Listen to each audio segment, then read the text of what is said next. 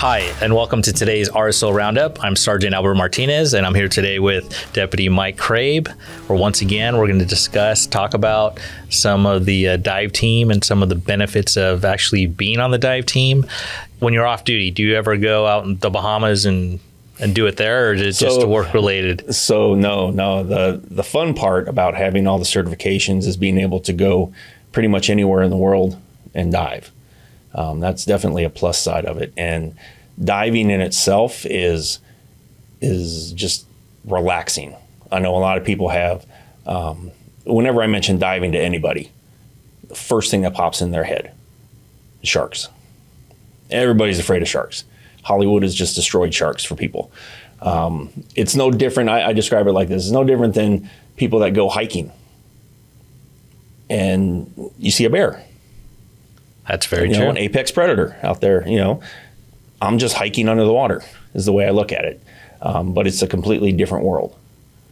I know you said you started off before you became a member of our dive team. Yes. By going to an organization. And So I hooked up with retired Sergeant Randy Lung, and he helped my dad go through a veterans program and gets open water certified.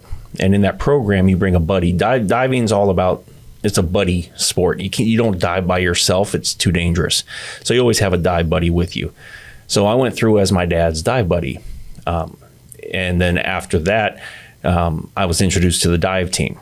Well, moving forward, Sergeant Randy Lung, he started an organization called Dive Guardians. And it was a way to bring diving and the therapeutic benefits of diving to first responders at no cost. So he started that up, and I jumped in with him almost from day one, helping him out with that. Okay, so for those that are listening, those of you that are watching, Dive Guardians on Instagram, Facebook, and they also have a website. The website is www.diveguardians.org. Now, if you want to be part of that program or to receive some of their training, what are the requirements? You go to the website, and then once you're on the website, there's applications, and you can apply to be a volunteer.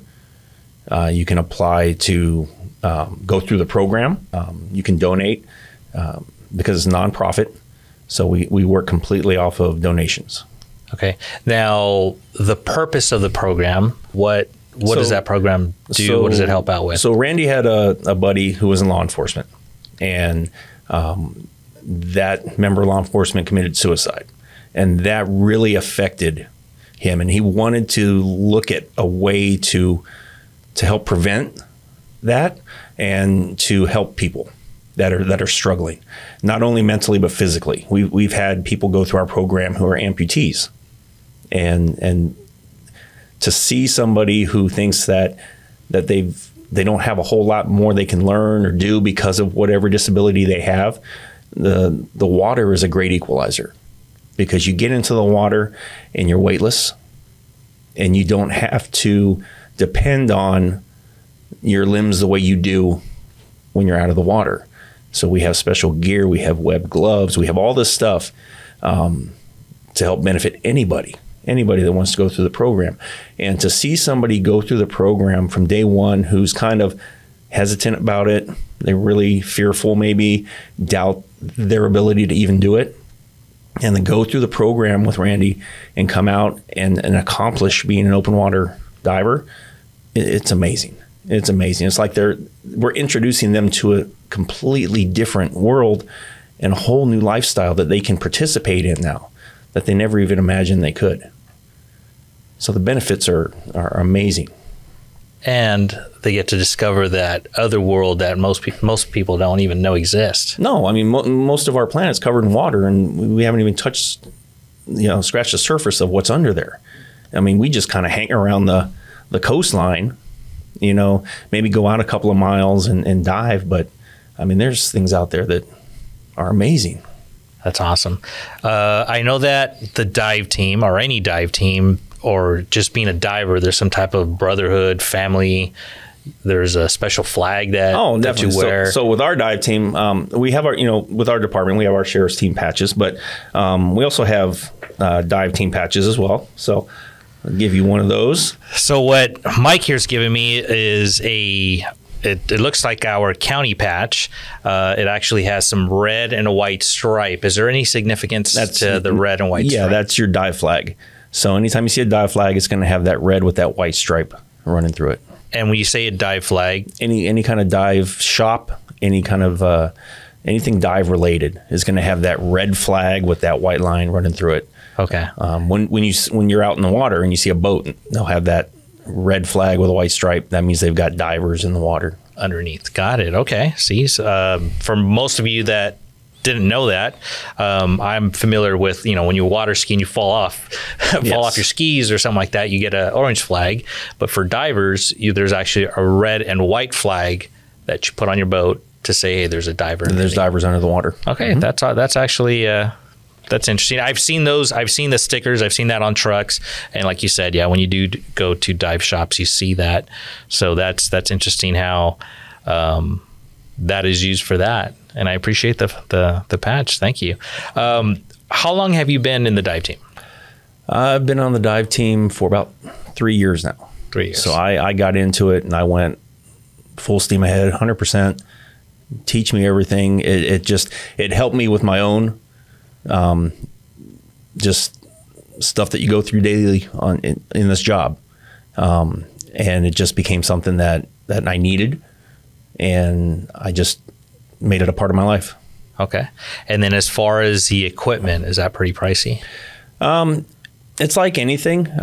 You've got the high end and you've got the low end. But the thing with diving is once you have your gear, your cost is done. I mean, it doesn't cost anything really to walk out into the ocean. You can go down and park at La Jolla and just walk into the ocean and start diving. You'll get some cost if you go on boat dives and things like that. But the gear is also, you can just rent it. You don't have to purchase the gear.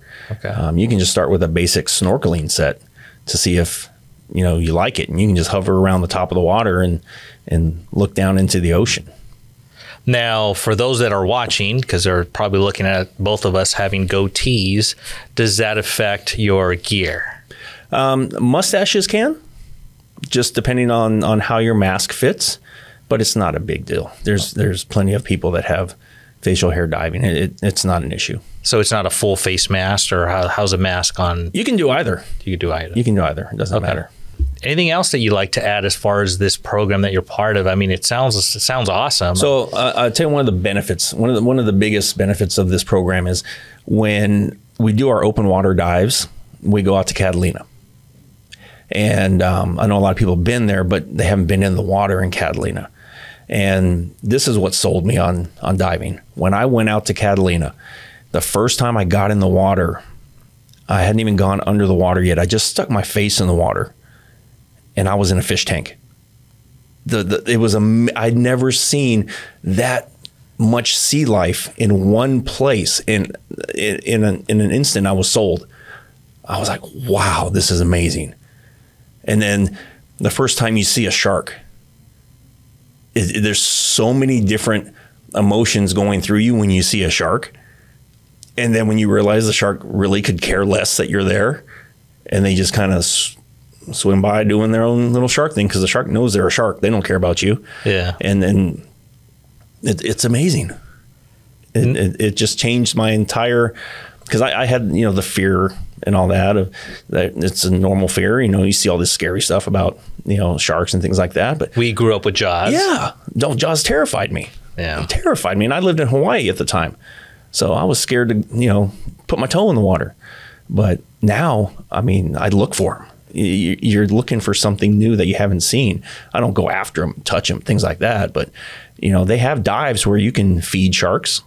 They have cage dives if you want to go, check out great whites.